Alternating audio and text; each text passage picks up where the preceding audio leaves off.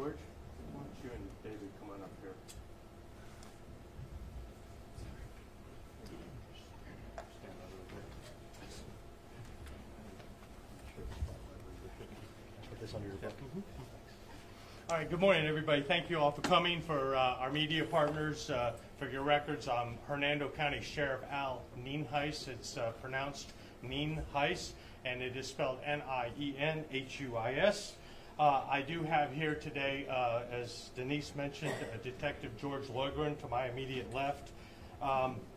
He has been highlighted. He's been the case detective on this for several years, and he's been highlighted. Many of you have probably seen him on some national and local documentaries and shows about cold cases and some of his successes. At any given time, I want to pat him on the back a little bit. At any given time, to put this in perspective, he probably has at least in the neighborhood of a couple dozen cold cases. Most of them are the most serious cases we have, and this is a good example of that. But because we have a very small number of major case detectives that have years of experience, like Detective Logren, he also has to, in addition to his cold cases, often assist in many ways in current hot cases, as well as even getting some hot cases assigned to him, especially the ones that are a little more sensitive or maybe will require a little more expertise to get to a conclusion. So I definitely want to let everybody know how much we appreciate him here, and you'll understand why in a few minutes. I also have our state attorney for the 5th Judicial Circuit, Bill Gladstone, here. I do have Commissioner and Chairman, County Commissioner John Alaco here. We could not do this without their support. Even something as simple as getting this room set up is important in our partnership of these types of issues. I also have former detective, now Sergeant David Boyer with the Pasco County Sheriff's Office, and you'll understand why in a little bit. I think most of you know already that we are here to talk about the Jennifer Odom case, but before I do that, I've got to go back about 13 months before Jennifer's case, before she was abducted, and in north central Pasco County, another young female who was getting off the bus, and she was in her mid to late teens. She was getting off the school bus and was horribly attacked and sexually assaulted. Brutally is an understatement. She actually had injuries to her head and skull that were very significant, and she was left for dead. Fortunately, the victim survived, but her life was forever changed even to this day. She was a true victim, a good kid. She actually moved from out of state to an area of less crime, Dean's List, just a good all-around kid, and suffered this very brutal attack, a true victim. And these are the most difficult and frustrating cases for law enforcement, because these are individuals that are not engaging in a high-risk lifestyle and are victimized. Fortunately, in that particular case, law enforcement was able to get some biological material, and of course, Pasco Sheriff's Office at the time placed that into evidence, and we'll talk about that in a little bit more detail in a moment. 13 months later, almost to the day, on February 19th, 1993, most of you know that Jennifer Odom in northeastern Pasco County was getting off her school bus. She was a little bit younger. She was only 12 years old. Again, another young person that we've come to know through this tragedy as being a water skier and just a good all-around kid. Everybody just loved her to death. And she was abducted. Of course, Pasco Sheriff's Office at the time started a massive manhunt, and every agency in the Tampa Bay area was looking for the blue truck that was seen in the area by some of her classmates. I think every one of us, and especially those in law enforcement, can look at Jennifer as our sister, our niece, our granddaughter, and realize that, man, that is a tragedy beyond tragedies. As we said, other students in the truck other students in the school bus saw a blue truck, and that was kind of the focus of the investigation over the last 30 years or so, because it was believed that that driver of that truck may have been involved in the abduction. 6 days later, on February 25th, the unthinkable happened. Jennifer's body was found here in Hernando County off of Powell Road. She, too, was brutally attacked and brutally, this time murdered. And she was out in that field for some time. We're not exactly sure how long her abductor kept her captive or when exactly the murder took place, but we are relatively confident the murder took place in that field, obviously sometime prior to her being found. Over the next 30 years, Hernando County Sheriff's Office detectives investigated Jennifer's murder. Every viable lead, including those that came from Pasco Sheriff's Office and or the Florida Department of Law Enforcement, or every citizen, from people that had some information to people that were totally off base on this investigation, but they were all tracked down and investigated thoroughly. Even some of the leads over the last few years were revisited just to make sure that the detectives didn't miss anything.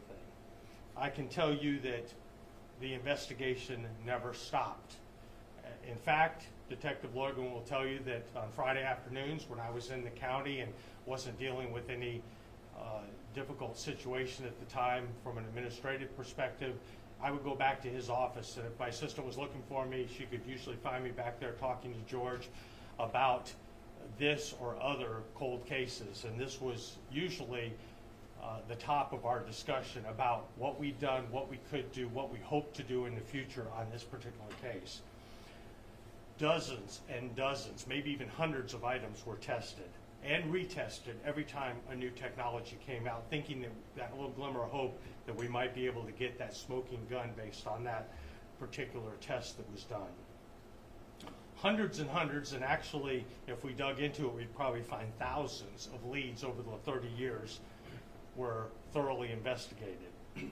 And to give you a little bit of perspective how much work was done in the last 10 years or so, Nick Mick came in, was about 10 years ago? About 10 years ago, give or take, the National Center for Missing and Exploited Children reached out to us and said, we want to help. And one of the programs we have is we go into communities and we take these really old cases and we digitally scan every piece of paper so that you have it archived and readily accessible. And of course, we were thrilled to death that they would be willing to do that. I don't know if they realized at the time what they were getting into, because the people who came, and they had several people who came and did the scanning, they said it was by far the biggest case that they had ever scanned at that time, and I don't know if the record's been beaten. Over 75,000 pieces of paper. And to put that in perspective, think of the biggest book you ever read. It is probably a few hundred pages, and this was 75,000 pieces of paper. Prior to February of 2015 sometime, that biological evidence in Pasco County was tested, and they got a full DNA profile. But that's only half the story. Once you have that profile, you have to have someone to match it to. So it was run through CODIS, which is the National DNA Database, and unfortunately, up until 2015, they had no leads on that particular DNA. But FDLE, we got to really send a big thank you to them. They were looking through some of their cases apparently and found this full profile of DNA and did something that's relatively new, and that is compare that DNA to local DNA and see if they get any hits as far as close matches, meaning somebody who may be a family member. And fortunately, they did identify a family member who happened to be the son of what turned out to be our suspect. So in February of 2015, Detective George Loigren was contacted by then Detective, now Sergeant David Boyer, off to our side here, from the Pasco Sheriff's Office. And they talked often. Cold case detectives throughout the country, but certainly in geographical areas, talk and brainstorm frequently. And he let Detective Loigren know that they had a very solid lead in that original case where the person was found alive. They were able to narrow it down to Jeffrey Norman Crum, Many of you may recognize that name from the case in Pasco. His date of birth is 8/18 of 1961. The MOs in both cases were almost identical, with the exception of Jennifer, as we know, was abducted and found 6 days later. So he quickly, almost instantaneously, became our #1 suspect in the Jennifer Odom case. Detective Loigren, with assistance from our cold case volunteers, and we have a handful of volunteers that come in and work several hours a week, they started an intensive, because heretofore, I will tell you that we had many suspects in the Jennifer Odom case over the years, but just none of them panned out. And Jeffrey Crum was not one of the suspects that we had listed, so it really kind of came out of left field in 2015. But I can tell you at that point, Detective Loigren started an intensive investigation that took several years. I think he interviewed every single person that he could find, and that was dozens and dozens and dozens, that might have known or been even loosely associated with Crum before, during, or after the abduction of Jennifer Odom. After a lengthy investigation, those facts that he gathered during the investigation were turned over to our state attorney, and we started collaborating with them. We work very closely with them because we want to give them a case that is not only good to make an arrest and make charges, but we want to give them a case that's prosecutable and winnable. And so we continue to work with them on a very regular basis, doing anything they could think of that would help bolster that case. And you have to keep in mind that both agencies have those hot cases that are coming in, and they have to be worked. And the state attorney's no different. If they have a murder and it needs to be prosecuted, they can't put that on hold to do some of these things. So it was a lot of work by both sides. And I can tell you, a few days ago, those facts and circumstances were presented to the grand jury. Going to the grand jury is secret, and what happens in the grand jury is secret, but I do think that our state attorney can tell us a little bit about that, as well as maybe add a few other things, and I'll let him speak a few moments, and then I'll come back and kind of finish up with where we are today. So, Mr. Gladstone. Thank you, Sheriff.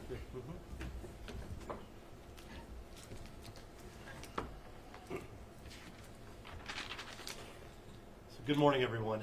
My name is Bill Gladstone. I'm the state attorney for the 5th Judicial Circuit. That covers Marion, Citrus, Sumter, Lake, and Hernando counties. I do want to start off and cover a little bit of the ground that the sheriff talked about. I think the overall picture that has been painted is collaboration and dedication and hard work, and that starts with Detective Loigren, who the sheriff previously mentioned, under the leadership of Sheriff Nienhuis. The amount of work he put into this case, when I started talking with him about it, it was absolutely staggering. And if you think about it from a prosecution standpoint, 75,000 pages worth of documents and evidence and things to look at is a lot. It's pretty much unprecedented. So I wanted to thank you personally for your dedication and your leadership, Sheriff. I'll tell you that the sheriff and I sat down a little while ago to kind of talk about this case. He, as he said before, met regularly with Detective Loigren. But we started talking about it and kind of trying to size up where we were at and with what evidence we had, and given the fact that the case was getting older and older, we wanted to focus in on what we could do with this new evidence. It had a path for us to move forward. Also, couldn't have been done without the Pasco County Sheriff's Office and the detectives there. The amount of work that they put into that case is directly related to us being able to solve this case. It's instrumental. I can't overstate how significant and important that evidence is.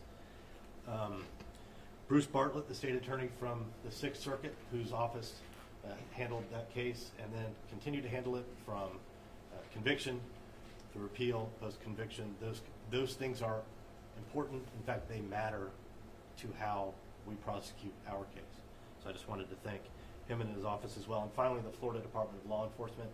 I've had an opportunity to tour all the labs in the state of Florida for FDLE and sit and meet with their employees and talk to them about the work they do. I think they're often perhaps underappreciated. I don't think people realize how much we put on a lab with the evidence that we collect, especially the way that science is evolving quickly. So they deserve credit for everything that they do. As the sheriff mentioned, the grand jury met on Monday. Grand jury proceedings are secret. In Florida, they're designed to be secret. There isn't much I can say about, I can't tell you who testified. I can't talk about what happened in there. I can tell you that they came back recommending a true bill, an indictment for 3 counts, murder, kidnapping, and sexual battery. Presenting that case for our office was Rich Buxman. He's the chief homicide prosecutor for the 5th Circuit, and Pete Magrino, who's a homicide prosecutor who's assigned to Hernando, Sumter, and Citrus County. He handles all 3 counties. Any homicide that comes in that's a first-degree murder is going to be covered by Pete Magrino. He's worked with Detective Loigren in the sheriff's office. Since he's been in this office, he came from our Lake County office. The entire time he's been working on the case with them. And I can't thank them enough. When we evaluate a case, when we make a decision on a case, particularly a case of this significance, we, of course, always want to make sure we have the right person, but we always want to make sure we have sufficient evidence to sustain a conviction, not just at trial, but on appeal. And that's an important evaluation. It's different than that you would get from law enforcement. It's a final conclusion, because if you're going to put that much effort into something, it needs to be done. We feel, and I have confidence that we have the right person and that we have the right aggravators in this particular case to treat it as a death penalty case. So that's something I felt that was important to get out today, because this is every parent's nightmare. This is a thing that keeps parents up at night, worried about their children. Having 2 kids myself, it's seeing the things that that we see. It's not good. So I just again want to thank everybody who worked on it. And I think I'll just turn it over to you, Sheriff. Yeah, we'll do questions later. Yeah. Thank you, everybody. Thank you.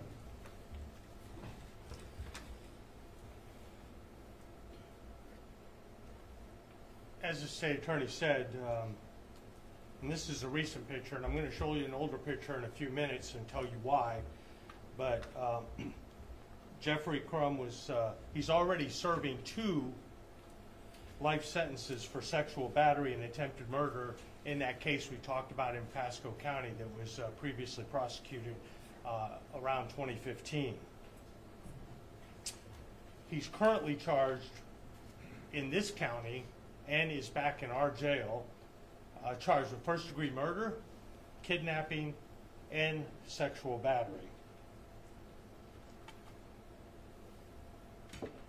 Over the last 30 years, countless, literally countless, detectives and sworn law enforcement personnel and civilians and tipsters have had a hand in this investigation. Every piece of the mosaic, the minute Crum was identified as a suspect in the Jennifer Odom case, Detective Loigren went to work putting a mosaic together, or a puzzle. And I can tell you that there was, other than the conviction in that previous case, there was no big piece of the puzzle. That was a big piece of the puzzle.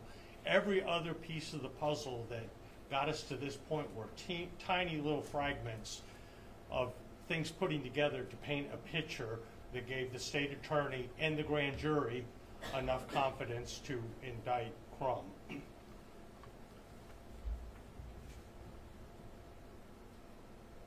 We're going to ask our media partners for some help. Here is a picture of Crum, and let me go over a little bit about his history. As I said, he was not a suspect in this case until relatively recently. In '81, he had an armed robbery in Hillsborough County. In '85, he had sex assault, kidnapping, false imprisonment in Hillsborough County. He had carrying a concealed weapon by Tampa PD in '87. In '88, he had an aggravated assault with weapon and carrying concealed weapon. In '98, he had a domestic battery here in Hernando County. actually 3 of them, 3 separate incidences in Hernando County for domestic battery. He had a violation of probation on domestic battery out of Hillsborough County in 2001. In 2005, he had an aggravated assault with a deadly weapon here in Hernando County. And then 2015, he had sexual battery with weapon or force victim under 12 years of age, Pasco County Sheriff's Office. So he's a bad individual. And getting ready for today, I was really working hard to come up with some words that would adequately describe these 2 particular cases and the individual responsible for that. And the closest words I can come up with are not fit for TV, so I'm not even going to try to illustrate how we feel about an individual that do this to young girls, true victims. But what we need from our media partners is to get this old picture out, because there's 2 things that we're hoping to find. We're not surprised if there are additional victims out there. There's also a picture up there to my left and your right. We think there could possibly be additional victims, which of course would help this particular case and also maybe bring justice to those individuals. But just as importantly, over the years, and I think we put out some information about this a few years ago, we have had a couple anonymous tips come in. And based on the content of those tips, we are 100% positive that there are individuals out there that have more information about the Jennifer Odom abduction and murder. And we would like those people to come forward. Now, it could be a couple reasons they had not come forward before.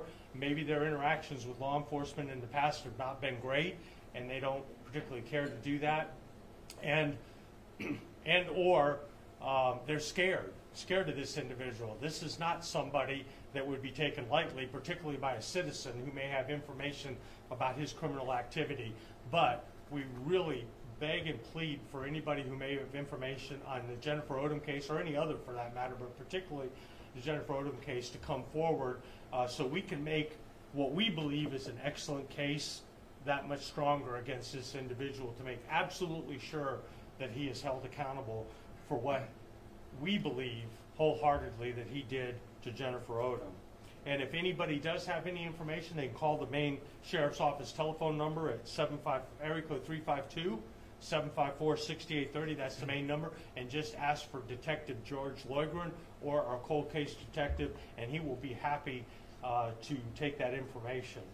Again, I can't say enough about him. I'm going to have him come up in just a minute and maybe answer some questions, as well as Sergeant Boyer. And I also want to give our chairman of our county commission just a moment. And this is going to take a while, but it will give you just a tiny glimpse of the width and depth of this investigation. We have some individuals and or agencies that we have to go on record as thanking for helping.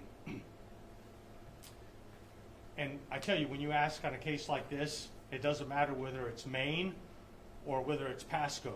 People drop what they're doing and help. And again, as was already said, Pasco Sheriff's Office, we absolutely could not have done this without them. And as I said, our cold case detectives and our detectives talk every single day on cases and try and brainstorm and work together. Florida Department of Law Enforcement, as was mentioned, their lab was jammed up on this, and they certainly gave Pasco what they needed to solve that case, which again led to us solving ours. The FBI, over the years, they have done a tremendous amount of work on this case. The 5th Judicial Circuit, the state attorney, Mr. Gladson, he has always been available and willing to help, and I will tell you, he has a record in the state of being very willing to prosecute and send true criminals to prison, and we appreciate that partnership we have with him. As he said, the 6th Judicial Circuit State Attorney, they have been instrumental in helping us. Bodie Laboratory, Orchid Cellmark Laboratory, Pinellas County Sheriff's Office, Dr. Aaron Kemmerly from USF, Hillsborough County Sheriff's Office, Florida Department of Corrections, Ashtabula Police Department in Ohio, Pacific Police Department in Missouri, Chester County Sheriff's Office in Tennessee, DNA Labs International in Florida, Bangor Police Department in Maine, Dover Foxtrot Police Department in Maine, Georgia Bureau of Investigation, Tampa Police Department, Lee County Sheriff's Office, Astria Labs in California, Dade City Police Department here in Florida, National Center for Missing and Exploited Children, as I mentioned, Bibb County Sheriff's Office in Georgia, Savannah Police Department in Georgia, Madeira City Police Department in Ohio, Mesa County Sheriff's Office in Colorado, Fairfax County Police Department in Virginia, Spotsylvania Sheriff's Office in Virginia, Newport News Police Department also in Virginia, Lawrence County Sheriff's Office in Georgia, Warsaw Police Department in Indiana, Ponderosa, I guess, County Sheriff's Office in Montana, Kings County Sheriff's Office in Michigan, Volusia County Sheriff's Office here in Florida, Duval County Sheriff's Office here in Florida, St. John's County Sheriff's Office here in Florida, Massachusetts State Police, New Bedford Police Department in Massachusetts, and, of course, Jennifer Odom's friends and classmates have always been willing to step up and help us. So, and I can almost guarantee you there are people we probably, or organizations that we left out, but I think that gives you a little, and Detective Lorgren talked to every single one of these, and it wasn't a 2 or 3 minute call. Oftentimes went to some of these areas and worked with these. So the amount of work that was done was overwhelming. I think first I'm going to have Chairman Commission John Alacco come up and say a couple words about the partnership that we have here in Hernando County. If you do a serious crime in Hernando County, every county leader is going to work with the men and women of the Sheriff's Office to get justice served. So, Chairman, you want to come and say a word or two? Thank you, Sheriff Nienhuis. Thank you, Pasco and Hernando Sheriff's Departments. I'd like you to take a picture. I mean, look over there at those pictures. Okay, I have 4 children. 3 of them are girls. I have 8 grandchildren. 6 of them are young ladies. That's not a number. That's someone's daughter. And I can't express the magnitude of the closure that this brings to her family, her friends, and to this community and the communities around Florida and around this country. You didn't know how to say it? Someone like that can do what they did to that is evil. And I cannot thank you enough, everybody who's been involved, including my friend George here, for the work you did to bring closure to this and for this community and for Jennifer. So thank you very much. Thank you for the relationships we have with the Sheriff's Department and our County Commission. Thank you for what you all do for our community and for the state of Florida and for this nation. These acts are not local. They're national, they're international, and we all need to work together. And it's one of those things that really tugs at my heart. You can tell when I see all these agencies working together instead of in silos so that we can attack this evil that our world is seeing today. So thank you very much. Thanks.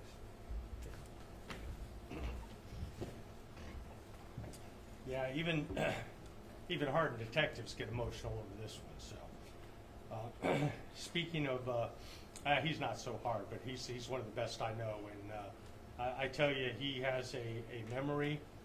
I consider myself to have a pretty good memory when it comes to facts and circumstances of cases, but George blows anybody I know out of the water about the minute details of very complex cases. And I thought he might come up and say a few words, and if you have a couple questions, he's probably not. I'll put you on notice, he's not going to be able to answer a whole lot of them, but I certainly want to make sure he gets the credit he deserves for the work he's done, the thousands of hours he's put into this. So, George? Thank you, sir. I want to thank everybody who spoke before me. Any of you know me, when this comment was made about long phone calls, you know how I talk a lot, so that's why they're all long phone calls. But I want to thank everybody for coming. I want to thank all my past and present and partners and my cold case volunteers who've worked hundreds of hours. And you find people of the press, if you could respect the family of Jennifer Odom right now and give them some time to process all this. I'm sure the sheriff or somebody else would mention that, but I figured I'd throw it in there now. Just try to give them some time to process this. We spoke to them yesterday. It's just, after 30 years, there's a lot to get through. I guess shock is one word, happiness, joy. I mean, it's a horrible act that occurred, so you're not really getting what you want back, which I don't have that power to do that, which would bring the child back to them, but at least this individual is going to pay for what he did. But I know in the future they'll be willing to make a statement and come forward, and I'm sure they'll reach out to anybody here in the audience that they've already spoken to in the past when that time comes. So if you could please give them that now, I'd appreciate it. Anybody have any questions for George, maybe? Detective, it wasn't necessarily the DNA. It's circumstantial evidence that you put in the man hours to gather, the interviews. Can you just clarify that? Because I know DNA connected him to the first case. It's not necessarily the linchpin in this case. Well, I'm not going to not make any statements about the active case, obviously, because although Jeffrey Crumb's arrested, now the court proceedings are going to begin, whether it's 6 months or 6 years, the way the court system is and the size of this case and the magnitude of it. Well, I'm not going to say anything. Unfortunately, I'm sorry, but we have to keep that all close to our vest, and when the time comes that there's resolution to this, then everything will come out. Sorry about that. Detective, can you perhaps, though, tell us what Jeffrey Crumb's ties to the area were? What was he doing at the time? Did he have a blue truck? I will tell you, yes, he did own a blue truck. He was familiar with the area. He did travel the road frequently, and he did live in that area of Pasco County. Do you know what he was doing for a living exactly? He was a drywall guy at that time. And just for clarification, Detective, so this Pasco case, he was prosecuted in 2015, correct? Yes. Within that case, I mean, how soon after did you guys kind of target him with this investigation for Jennifer Odom? Well, he became a person of interest immediately because of the two similarities in the case. And at the time I talked to Detective Boyer, now Sergeant Boyer, we spoke about it. We went over information that we both collected from him, and shortly after they would make their arrest on Jeffrey Crumb. And from there I began my investigation. Sir? Yes, sir. And you said that was in 2015 when he became identified as a suspect. Why did it take so long? That's like 8 years. Well, an investigation of this size takes a long time. I like to try to dot all my I's and cross my T's and be thorough and do everything I can think of, things I haven't thought of, talk to other guys, collaborate, what else could I do. These investigations take a lot of time. Then, obviously, COVID struck the nation. That kind of backed up the court system with COVID, where no one was getting within so many feet of each other. There was a lot of non-live courtroom proceedings. So once the Pasco County case was finalized, now an individual has a right to appeal. Everybody does it. Once his appeal process was up, which took a few years, about 3 years, then there was a couple of more years on the back end that he had. And since all that is now expired, that gave us the opportunity to move forward on the case. Mr. Gladson can speak more on that if there's any more detailed questions, but that's the gist of it that I get. I'm sure you've had contact with Clark and Renee many times over the last however long you've been working on this case. Yes. How did they react to this news? Because I know that they didn't want to comment about anything, even though Mr. Crumb's name is associated with this case for many years. How did they take it? As I said before, they're going to take a long time to process it. They're happy, but also, I don't want to say shock is probably the best word. It's 30 years to have something of this magnitude occur. You're waiting all this time, and now, we went there and it was pretty quick because I didn't want to get emotional. I told them and telling them, so I tried to just lay it out there pretty quickly for them and give them the facts that we know and where we were.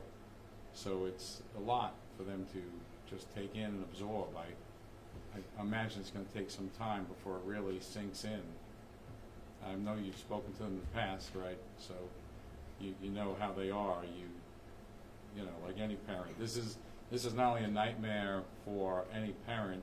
I mean, as Mr. Laco said, I have 6 grandchildren myself, 3 girls and 3 boys, and 2 daughters. This isn't a parent's nightmare. This is a community nightmare. This is law enforcement's worst nightmare, to have an abduction of a child and then everything that follows throughout the nation, probably throughout the world, but definitely in our nation. What does this mean to you, George? What does this mean to you to stand here today and tell us all this? Well, I'm happy that we're at this point where we're able to charge Jeffrey Crum and begin the legal process on having him answer for what he did. And then, honestly, for me, after all this, I'll be back working on one of my other cases, just to make sure everything's done that I need done here in the follow-up. There's a tremendous amount of work that goes into a homicide investigation, more than you could ever know. Even one that you could say you arrested the guy on that day, the amount of follow-up investigation and subpoenas and search warrants, especially in today's world, it's massive. So in a case like this of 30 years, there's a lot more work that's been, I mean, everybody worked thousands of hours. My volunteers put in thousands of hours. The Pasco guys, I don't know how you could tally up a accurate number, but it's a long time, probably a few years worth of investigative work with everybody combined. Detective, I know you said you can't get into a lot of the specifics regarding what led to this arrest, but was DNA and the technology surrounding the use of it and identify, did that play a role at all in this? Overall, it did. DNA, absolutely, especially with new technologies today. DNA is changing every day, every minute of the day. So overall, yes, I'll say it did. Did you ever talk to Crum about it? Yes, I did. But I'm not going to go into what he didn't say or did say. Unfortunately, I'm sorry. Would love to have been a fly on the wall for that conversation. Well, that'll all come out in the end, obviously. Hey, Detective, a few years ago, her book bag and clarinet was found on almost the west side of the county here in Hernando. Were you able to connect that to Jeffrey Crum? That was found back in January of 1995, so God, it's a long time ago. Yeah, And time morphs, first of all, I know, It's but been around a long time. without getting into any details, I'll say yes. Okay. Was there ever a time that you just felt like we're not going to be able to close this case? And how has this personally affected you over the last 30 years? Well, 30 years ago at this time, I was actually in California celebrating my son's 8th birthday. But as you all know, obviously with my North Florida accent, I came from New York City. So I didn't know about the case till I came here to work in Hernando County Sheriff's Office and knew a little about it. And then when I became the cold case detective, I began reading it, and it's like any other guys in the room, detectives, you have take pride in your job. I don't sleep much. I wake up, I'm making sure I did I do that in this case? What else could I do? Could I do something better? You know, and you take it to heart. I take all my cases to heart, as I can speak for all the guys in my unit and girls in my unit. Everybody works very hard and diligent. I'm happy where we're at, and just hope for the best in the future. Let's give Sergeant Boyer a chance here. Thank you, everyone. This is, as I said, this is Sergeant David Boyer. He's from the Pasco Sheriff's Office. Go ahead. You might want to talk a little bit about that first case and maybe answer a question or two. Thank you very much. I appreciate it. My name is Sergeant David Boyer. I'm with the Pasco County Sheriff's Office, and I'm currently a homicide sergeant over in Dade City. Anybody have any questions for him? So, obviously Pasco was very involved in this from the start because of where her home is located. What does this mean to you and to the rest of your squad? Because I know that several of them have worked diligently on this case themselves. Exactly. I consider myself the last person to carry the baton across the finish line with the case from 1992 in Pasco County. So I'm very excited and proud of our partners in Hernando County. I'm also very proud of the Odom family that lives in Pasco, and I can say for all of the members of the Sheriff's Office in Pasco County, we're just very excited that you guys were able to take this case across the finish line and have this type of conclusion on its way. So we're very proud of everybody and very excited to be affiliated with this investigation and our partners in Orlando. Sheriff, I Sure. have a question for you. Because, Mr. Crumb's name has been associated with this case since 2017. We were told we were wrong about that. That he was not the suspect, and that all of our information. I don't think we ever said he wasn't a suspect, because from day one, everybody's a suspect until they're proven otherwise. Well, we were So told I know I never said that. Well, I know that we were told that we had bad information about. Well, I don't know who Russ was told you gonna that, be but it wasn't me. Okay. Again, we are extremely tight-lipped because let's go back and look at it from our perspective.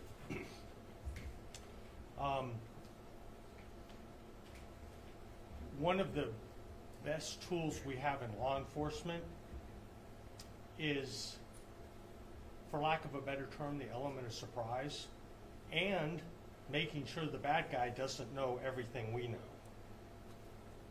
Well, Crumb was sitting in jail, though. He was sitting in prison on a life sentence. Right, he was, but we didn't necessarily want him to know what we knew about him or how much we knew or how much we were looking at him, because if there's any glimmer of hope that he will let his guard down or make a mistake or say something he shouldn't have, that's for the detectives to decide when they're sitting face to face with him. It is not something for us to do in the media.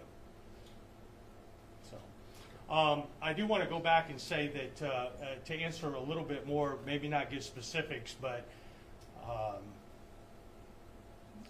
yes, the DNA in Pasco was absolutely critical to our case. It was a totally separate victim, but it was obviously our suspect's DNA, and he was subsequently convicted on that. So that DNA is critical, and that's, I won't belabor this point, but the last year I've been working hard to get rapid DNA here in Hernando County in our booking section to take some of the burden off of FDLE so they can focus on items just like this, the familial matching of DNA and so forth. So that's that's a critical component of that. But yeah, we have to constantly balance what some people may call transparency with what it takes to get the case across the finish line.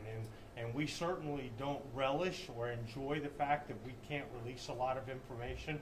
I would love to tell you everything that George did and what came of it and everything, but that will make his job exponentially more difficult. And if I were to talk a lot about the case before George finishes his case, it makes his job exponentially more difficult. And of course, when that does happen, you could make the argument that some of the items that were released in this case early on, in the zeal of trying to get more tips and information, a lot of information was released about that case back then that I would venture to say that most agencies would probably not release today. And it did, ultimately we were successful, and I don't think it hurt the case, but it certainly could have hurt the case in that case. Do you have any questions for me before we conclude? Sir, when you said there's other potential victims out there, are we talking about victims in this area, Florida? We don't know. You don't know, nationwide? Yeah, I mean, this is a bad guy who was very violent, who enjoyed violence and enjoyed hurting people, particularly women, particularly taking advantage of them and raping them. And there's evidence in his history, and some of it's part of the case, that he was very, very violent when it came to his acts against women. So that being said, we don't have any specific information of any specific victims, individuals, or locations, but it stands to reason that they're likely out there. But more importantly, and what I really want to stress, I think even more important than that, we truly believe there's one or more individuals out there that have information that would help add a little piece to that mosaic about what happened with Jennifer, because they gave some specific information in that anonymous tip that we believe they knew something about this case that the average citizen knows nothing about. So if that person could come forward, we would be eternally grateful. I know the state attorney would appreciate it, and the whole community would appreciate them coming forward and talking to Detective Leugren about what they know or what they heard. And frankly, anybody who's dealt with Crum, who he may have given information to, no matter how small, we'd like to talk to them, because again, that will add another piece, another independent witness to that mosaic of what he either did or admitted to doing to individuals. So we certainly want to get that. And again, here's a picture of what he looked like back then. And so this is very important. If you knew this guy in the Pasco-Hernando County area back in the 90s or late 80s, get with Detective Leugren, and he'll be happy to sit down and talk with you. And again, if nobody has any other questions, I know George mentioned it, and I want to do a shout out. There's a couple of them sitting over here. Some of our cold case volunteers. We have people from all walks of life that come in, either retired law enforcement, accounting, and they come in and they help George get some of these things together. And I want to personally thank you all. I know George, it seems like every time I go back there, you all are back there, and I know George speaks very highly of what you've done in an effort to help him, so thank you, because we just don't have enough people to do what we need to do, so thank you all. All right, if there's no other questions, again, thank you. And as George said, please, please, please be respectful of the family for the next several days or weeks. And George will be talking with them, and when they're ready to release a statement, I think they've already made a lot of statements on this. I think their position is definitely public, but please respect them for the time so they can digest this and deal with it in their own way privately. Thank you all. Have a great day, and thank you for coming out. Sheriff, is Jeffrey Crum here in Hernando County? Yes, he is. It's in the Hernando County Jail. And will he be having a first appearance? Either today at 1 or tomorrow at 1. I think it's today. I think it's today. Thank you. Appreciate it. Okay, thank you all. Yeah.